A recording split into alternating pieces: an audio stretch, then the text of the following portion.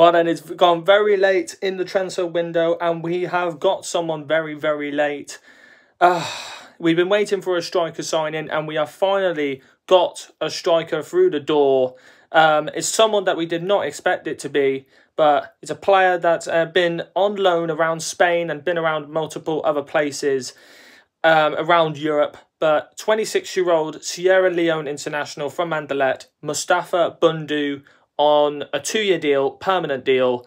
Someone that I did not expect at all, and everyone was thinking, we're going to get Sam Cosgrove, we're going to get Sam Cosgrove.